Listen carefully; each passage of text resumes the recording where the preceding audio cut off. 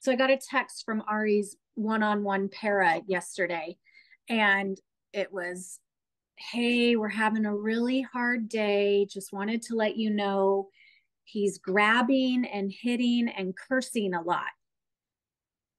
And I was like, okay. And then the mom guilt comes in because all of a sudden I'm like, I didn't give him his Adderall yesterday morning. So maybe he's a little, impulsive. That's one of the things that we use it for. And I'm feeling guilty. But then I said to her, I said, or she said, he went and took a break. Let me back this up. The night before, he was falling asleep and he said, what did he say? Shut your fucking mouth. But he was in like a frenzied state because he gets that way. But we don't, I use the F bomb sometimes. I'm trying not to because I know he's a parrot, but like we don't speak like that, Yeah. And so I have no idea where he heard that, possibly school. And so in bed, in the past, I've been like, even when he's in that frenzied state, and I know he can't rationalize with me, I've been upset and like, don't say that, or I'm leaving the room, So I really tried to stay neutral and just be with him and like pat his back. But then he started to get kind of like physically aggressive and kicking me. So I didn't really. And I'm not sure. Did he say that at school or at home? No, so he said that at home the night before. And then yesterday at school, it kind of continued that he was saying curse words and having a hard day, like grabbing things. And so he clearly was in, at night, he was in the blue, right? He was in the combo zone. That's what I mean, the combo zone, because he was falling asleep, but still clear frenzied a little, right? Is that what?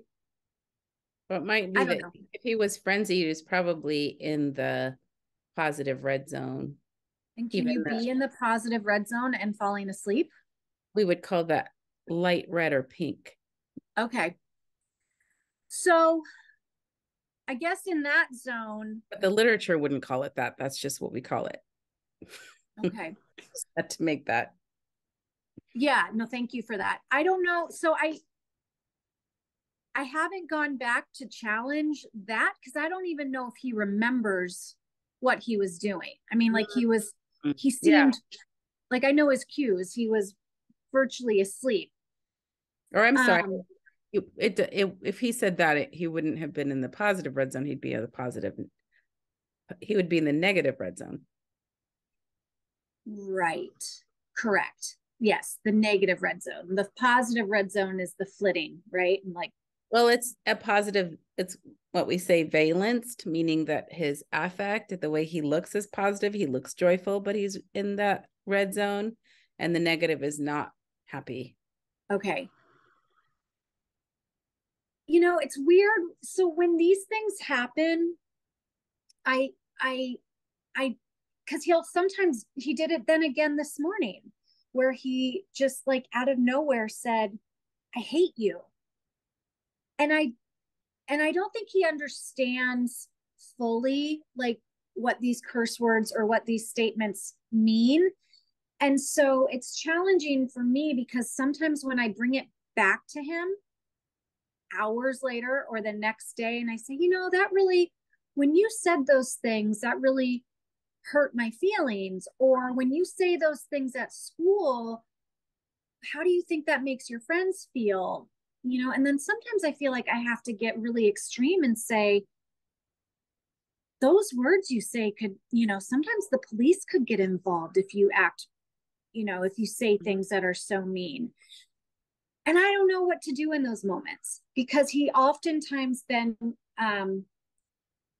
gets sillier and will increase it. Or the sillier is the positive red zone. And then, or will get glassy eyed as if he doesn't even hear what I'm saying. And that is, is the blue zone. Right. So that just means he's stressed out from the conversation. The conversation is stressing him out. That's what I figured.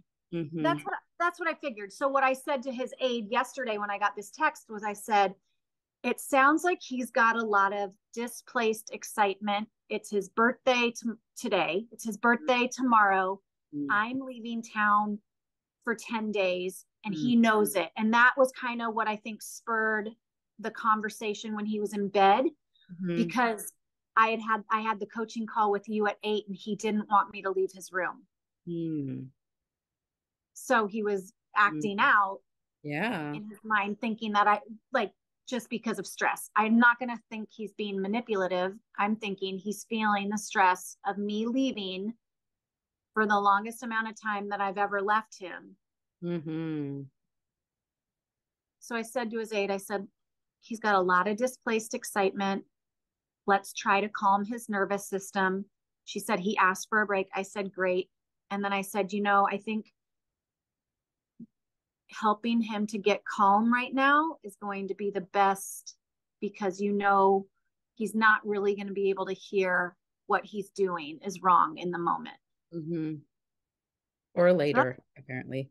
Yeah. or later. So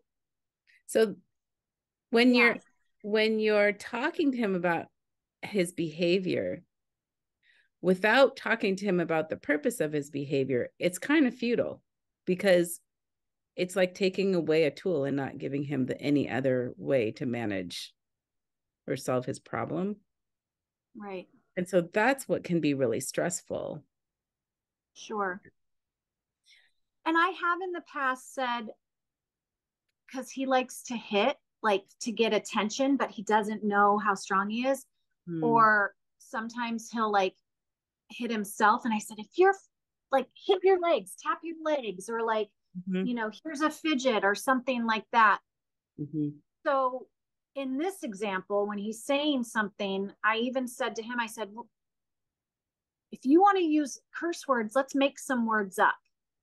Let's blah, blah, blah, or do something like that. I don't know if he has the articulation to do that, honestly. So he kept saying, fuck, fuck, fuck, fuck.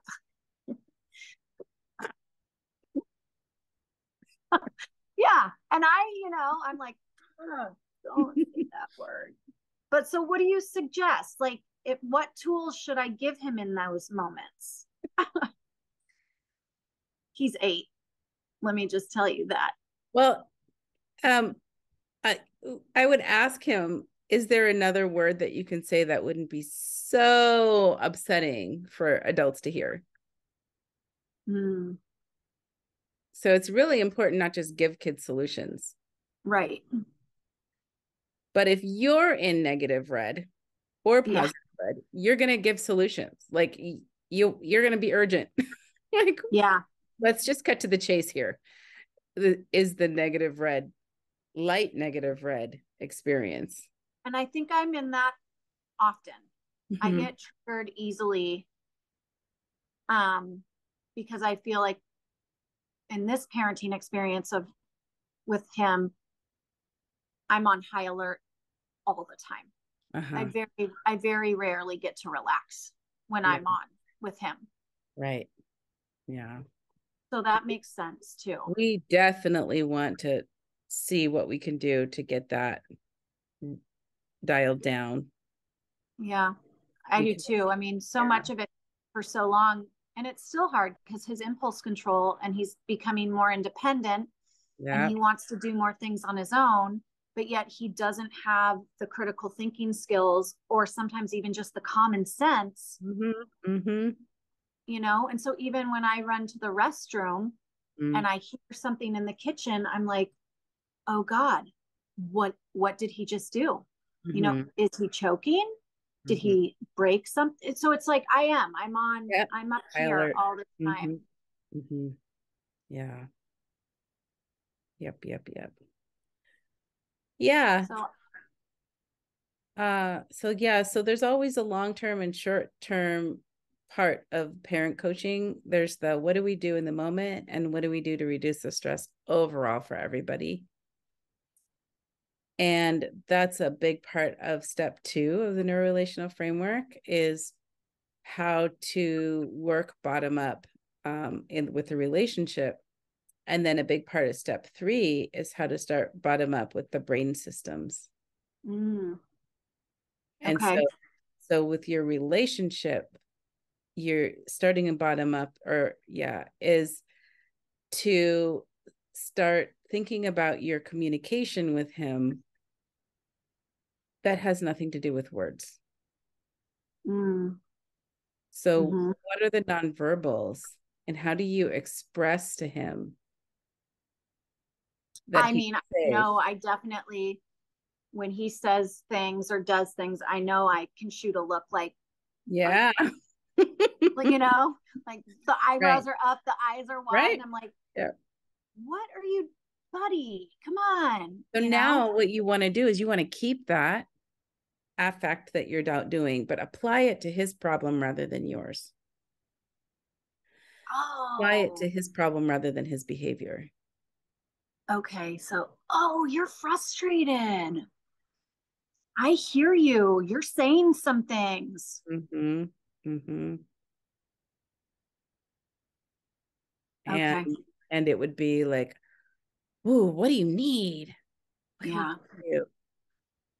And to look around and say, I wonder if you would want to take that pillow and hit the couch. Yeah. I'll try it out for you. You watch me do it. See if it looks enticing. Okay. Right. I've done that in other times out of frustration when he's like, mom, mom, mom, mom, mom, mom, mom, mom, mom, mom, mom, you know, like a million times over. I used to think he probably said it 300 times before I've had my coffee, you know, like, whoa. Yeah. Like maybe you could go play with something, but I haven't been specific in saying you're feeling, I can tell you're feeling something. Let's try to move that, or, you know, let's Yeah. That's a good word. Move that through or move move the. that through. So if he's doing that too, that this is now like the second prong of parent coaching is, okay, so here's what we would do in the moment. Now, what would we do to reduce the stress from the beginning of the day? When he first wakes up, what would we do that would just set a tone for reduced stress? What would feel good? Usually for kids, it's playing with you, Yeah. doing some, Yeah. for a certain amount of time that they know is predetermined. So setting the timer for 8 minutes, if it's a school morning, for example, we are going to play for these 8 minutes. Anything you want to do, and not asking the question, what do you want to do? Just let him do it. Sit there and wait for him. So there's no pressure to know what to do. And just wait and watch. A lot of times parents are very uncomfortable with the span of time that it takes for children to figure out what it is that they want to do. But this is creativity. It's on its own clock. So we just sit and watch them, and that feels good that we're sitting there and looking at them. Sure. That's fueling some good feels right there. Totally. So he has become pretty reliant on waking up and grabbing my phone and getting on a specific app that shows him all the sporting events for the day. And he wants to like talk about the schedule. He wants to memorize the team's logos. He wants to know what time they're playing, what sport it is. He's practicing his reading. Is that baseball or softball? And I'm like, well, you look, tell me, don't guess, tell me what it is. So that has become something that is like the first thing he gravitates towards. And I'm conflicted with this because I don't want him on technology. I have this assumption that it's bad. And it also seems to regulate him really well. Like he is in the green. He's not glossy eyed. He's engaged. He's there. His brain is working. He's doing hand eye coordination. So there's actually a lot of positive for it. When it's done, does he go red zone or does he stay green? Well, it depends. I think mostly he probably goes red positive, and then tries to get my attention to keep it going. So the timer thing, like I could set 8 minutes aside, 10 minutes aside on a school morning and say, we're going to just look at this app right now. And then set the parameters that then mommy's, I can't, but you can keep looking, but I can't look at it with you. Mm-hmm. But that's where the problem is, because then he'll come up to me and goes, Mommy, what's this team? Mommy, what's this? Mommy, what's this? And then I'm like, I'm done. I got it. Like, I have got things I need to do right now. Mm-hmm. There just doesn't seem to be, because of his ADHD, and I have so many toys for him, and he loves his toys in short bursts. But if I take the phone away in the morning, right now, there doesn't seem to be a replacement. Well, there won't be until he comes up with one. So there's two things there. One, when you do that with him, he's, oh, let me go grab the timer because we're doing it for this long. So that's for you. Yeah. So you can know 10 minutes because it's feel like an hour when you've got a lot to do. So just put that timer on for yourself. And then when it's done, and make sure that that stays consistent so that he knows that he can't reel you back in. Yeah. And then he sort of gets accustomed to that. Oh, it went off. That's the end. Okay. And then if there's any begging and pleading and things like that, you just sit there and you look at him like, oh, yeah, I know, bummer, huh? It's hard. You show him the disappointment because he's in anxiety and he's avoiding disappointment. Okay. So you give him the disappointment through your affect, your expression. And you don't talk much. Okay. Don't give him explanations, reason. No. You just be like, yeah. Oof. That's a bummer. Mm-hmm. Do I say you'll get to do it again tomorrow morning? Yeah. But just once. Yeah. Never repeat anything unless you know he didn't hear you the first time. Okay. And so then what I anticipate happening is the behavior will spike and he'll start to be frustrated. Yeah. And then what happens? Well, if I can stay cool, he will peter himself out, like he realizes he's not getting the desired effect.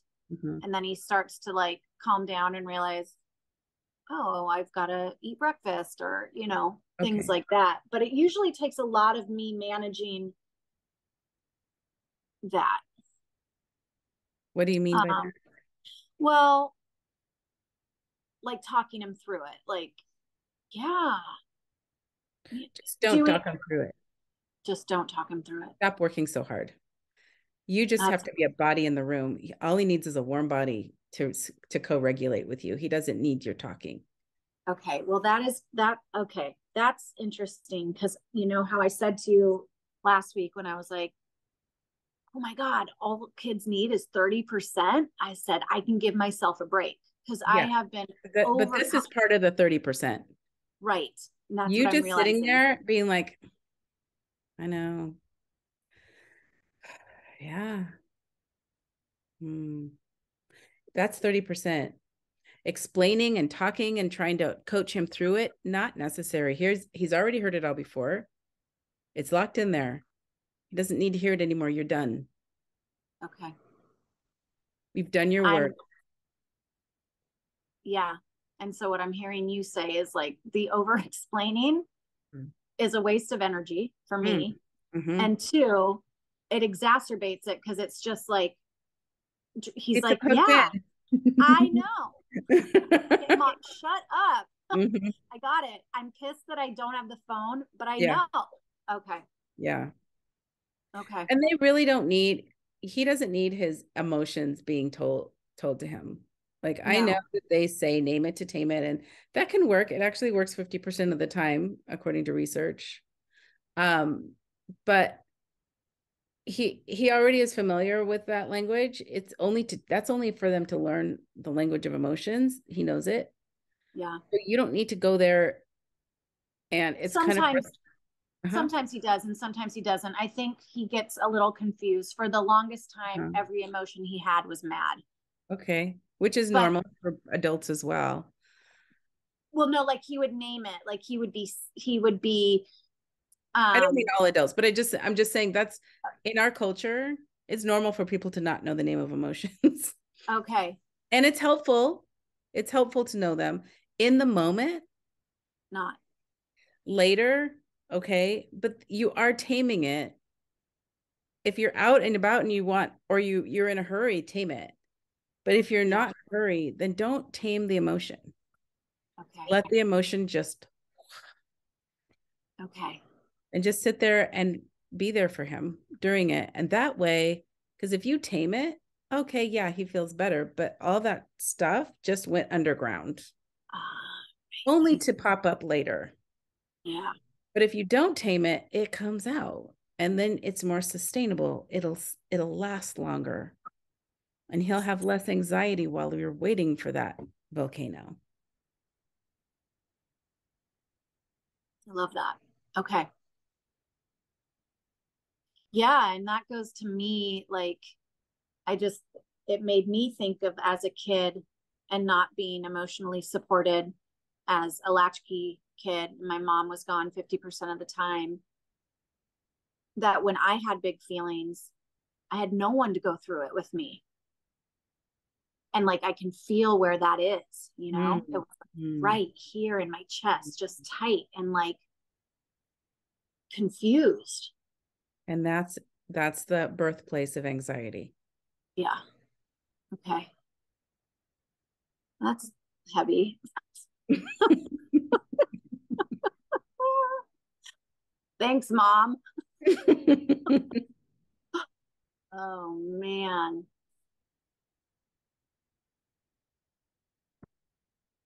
Okay. It's hard for me. It is hard for me to see him dysregulated. Everybody And is. Oh yeah. yeah. And go ahead. Oh Well, my God.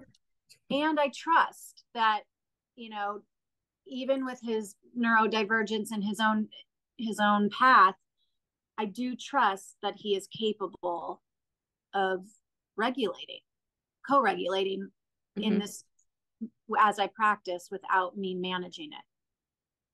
Well, we are so scared of emotions. Right. It's so scary to see. I was just talking to my friend yesterday, Janaki, who will also be hopefully recording sometime.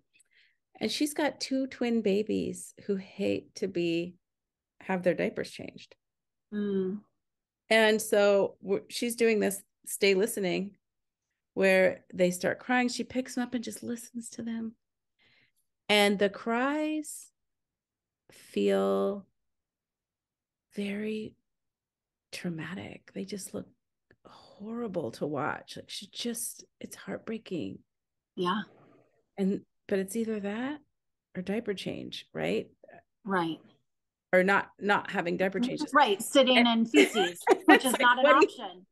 but the Yeah. thing is, I mean, it's hard to it's hard to look at a cry like that and believe that that's a catharsis. It just looks so frightening for Painful. a parent. Yeah. And yet, when I have cried like that, when I've cried the hardest I could possibly cry, I don't want it to be over. Right. It's nice. No, it feels really good. The harder you cry, the better it feels. It feels, Yeah. but it doesn't look good. No. It looks really scary for a parent. Yeah. So it's hard to believe for a parent that this is actually a healing activity. NRF and cry therapy. We got to get parents to have a major cathartic release through crying and have someone try to manage it. And you know what would happen? They'd be like, get out of my face. Let me work through this. Totally. Yeah. Yeah. And It's hard. that's why we go to sad movies. So we can Yeah. it feels so Totally. good to go to a sad movie. There's no other reason. Like, why would you go someplace to watch To sad cry. movies? Yeah. Right? That's You so pay money for true. that. That doesn't make sense. Hallmark knows what they're doing. It's therapy. Yeah. It's therapy. It is Hallmark therapy. It's just, I'm a preacher, Therapy. right? Hallmark therapy channel. Yeah. We'll have to use that in coaching when people are like, I don't have any triggers. I don't need to release. Really? Go watch this movie. Go watch Beaches. Oh. Oh man. Or Steel Magnolia. Whoa. It's just, I think what I'm hearing myself say and what I know to be true is that I trigger so easily. And then I forget to be present with these tools. Well, what helps me is to allow that cathartic experience that is happening in front of me to be mine. So when a child is crying, if I allow myself to put myself in their position the way that I do when I'm watching Beaches, just automatically without even trying. Yeah. Then I can see how good it feels. Like, I get the release too. So when your child is just like, put yourself in those shoes and feel the catharsis yourself, and you actually get the catharsis. That's free therapy. Right there. I love that. And is there value in saying when he's really upset? Is there any value in saying, as I'm learning not to say anything? Like, I feel that too. Yeah. Like no, I don't know. You can show it in your face. Like, yeah. Okay. The nonverbals are the key to that. Mm-hmm. Okay. If you feel like I feel that too is going to be a value add for him, then by all means, follow your gut. Yeah. You'll know in the moment. Sure. That hesitation of, I don't know if I should say that, is probably your gut saying, shh, don't say it. Yeah. Probably. Yeah. Most certainly. Okay. I worry as he gets older and the larger he gets and the more physical, like just in strength that he gets, that like these things that are manageable. Yeah. Yeah, it's a typical issue. And that's why you're doing this now, because later, if you don't do it now, later it can be quite dangerous to not let a child have their feelings. And to have them safely. Like the talking is what gets them going and becoming, yeah. But if you're not talking and he's learning to just learn how to release with your support, then you are creating safety for his future. God, I love that. Yeah, I'm going to sit with that. Just being there is creating the container, the space for him to move through what he needs to move through. And he can do it in his own way. And I'm just going to be here. Yeah. And so when that's what most people don't feel when they're sitting there like, shouldn't I be doing something and saying something? Yeah. Neuroscientists decided that the number one regulator for human beings is another human being. That's all you need to be is a human being. And another thing neuroscientists found is that the closer in relationship that you are, the more regulating you are. So basically, your superpower is the fact that you're the mother of this child and just sit in that glory that you are the number one regulator for this kid. Your body and soul are that kid's number one regulator, possibly for life. Yeah. If you could just allow and get out of the way of that superpower by just, embodying it, being in it. Yeah, it's so interesting to me that my perception of well, I'm going to say two things. That my perception of allowing it is I'm ignoring him. Yeah. One time I asked this mom, I had taught her about stay listening, and she said, it's not working. And I said, well, what are you looking like? What is show me what you look like when you're listening. And she goes,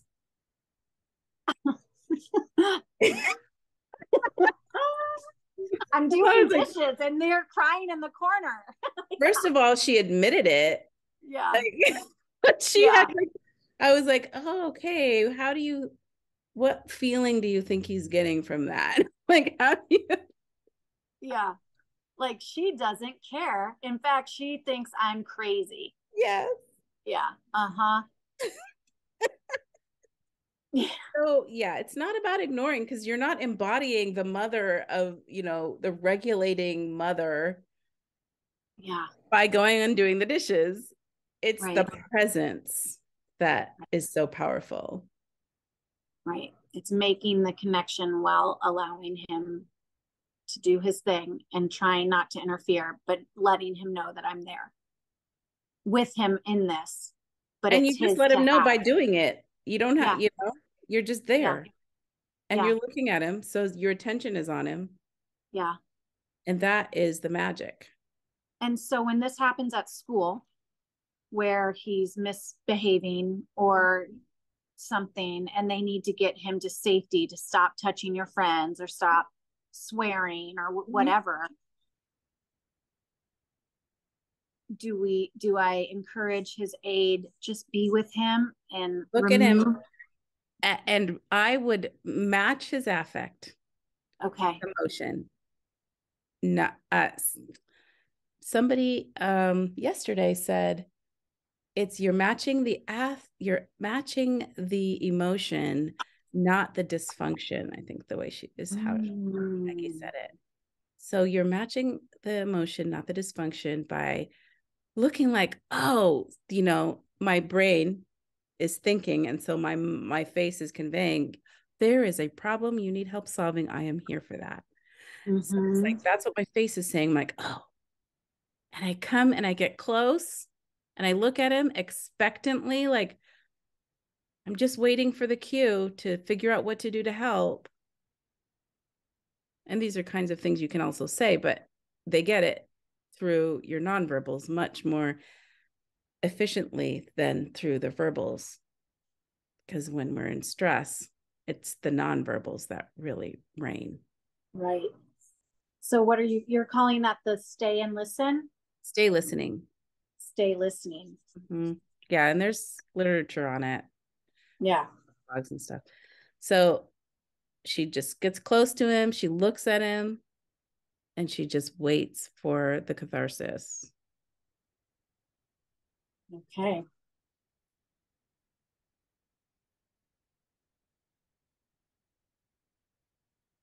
Well, that's a lot that we can work on. Cool. Yeah. Yeah. And I wanted to share that I talked to him about the finger in the poop. Oh. And I said, like a day or two later, I mean, maybe more than that, I said, buddy, I got really frustrated. That made mommy really upset. And I don't think I said something like, I don't think I should have gotten that upset. I said, but we can't do that. I said, what do you think you could do with your hands when you're on the potty so that you don't touch your butt? He said, we could read a book. And I said, yeah, let's read a book. And it's been, I think, 2.5 weeks and he has not done it. Yeah, that's so awesome. I know. So just once, I'm going to go out of town, like I said, so we'll see. Cause my husband likes to let Ari run the roost in the morning when Ari's up at 6 and he wants to stay in bed till 7. So God only knows what's going to happen. But I hope that your house is still standing when you get God. It will be. It's just his emotional state, Yeah. Jim tries really hard, but he's triggered easily too. So yeah. Yeah. Oh, lots of phone calls. Yeah, lots of phone calls. Lots of phone calls. Well, that feels really good. Again, it feels so intuitive when you say these things, and I can put myself as if someone's doing this to me. Mm-hmm. It's like, oh yeah, that is what I would need in that situation. Like, that's what it's all about. Yeah. That's what it's all about. Like, if you think about the old ways of doing things, when you put yourself in that situation, it's just really stressful. Totally. Through the punishments and rewards, it's just the rewards create anxiety, the punishments create anger and anxiety. Yeah. It's all about is that how you want to be treated? No. No. And then maybe next time I'd like to talk about just like excitement in general, like, or we could talk about it right now briefly. Ari, he's very excited. Today is his birthday, and he knows he's going to get some gifts and things. And so, positive for sure. But like I learned early on, I can't even tell him if we're going X, Y, and Z, because he'll get so fixated on it and amped up and like. Yeah. So this is a good place for stay listening, because the amped up stuff is usually ends in tears or a big blow up, right? Yeah. So as soon as he starts in on you with, I don't know what they are, questions, it's facing him and awaiting. Okay. Because he is probably going to just get really frustrated with you. Yeah. And you want to get it out of the way, like get that big blow up and the big crying and screaming stuff out of the way as soon as possible, so that he can now face the rest of the time with calm. Yeah. Okay. Well, we'll be doing some practicing today. Yeah. See if there's some limit that will get him really upset, so that he can get it out beforehand. All right.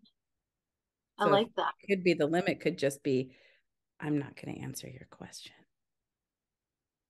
Yeah. That drives him nuts. Yeah, but you just got to be quiet. And when he's being driven nuts, make sure you're quiet so that he can escalate and just break out. Hopefully he will break down and cry. Have a release. Yeah, hopefully. That's crazy. I love it. Everyone shows up tonight for dinner and he's red-eyed, and I'm like, I know, isn't it great? He just had a total meltdown, and I'm thrilled. Because now look how calm and happy he is. Yeah. Well, cool. Okay. Wonderful. Well, I will be implementing that, and I'll report back, when we talk again next about this. Good. Yeah. Cool. Terrific. Thank you, Talia. Thank you, Betty.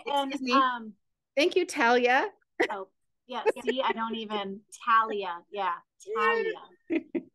Wonderful. Well, okay, we'll be in touch when I get back. Okay, sounds good. Bye. All right, Betty. Bye.